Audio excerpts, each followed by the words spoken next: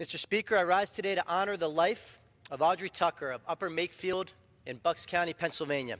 A committed public servant, Audrey, the CEO of the Family Service Association of Bucks County, passed away at 73 last week.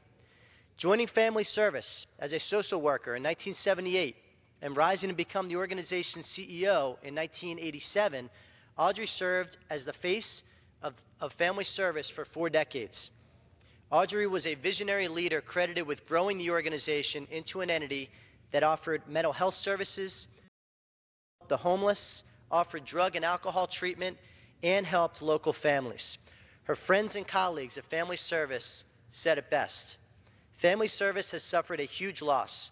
Audrey was a heart and face of Family Service for 4 decades, but she built a strong team that will continue to carry out her vision of a community where anyone can achieve his or her full potential. Our community will feel Audrey's loss tremendously, but it is clear to all that we are a better community for having had her in our community, and her important work will continue.